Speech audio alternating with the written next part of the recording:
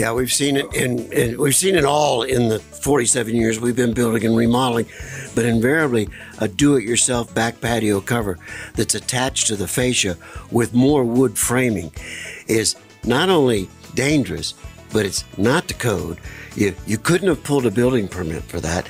And then the other thing that scares me a lot is when people will sink a 4x4 post 12 feet out from the fascia, 2 of them, and then mount a shade sail to that and the fascia. I've actually seen a 20-foot piece of fascia on a sail, on a shade sail that's draped over the neighbor's yard, you know. Yeah, they don't call it a shade sail for nothing. For nothing, that's right. Rosie on the house, every Arizona home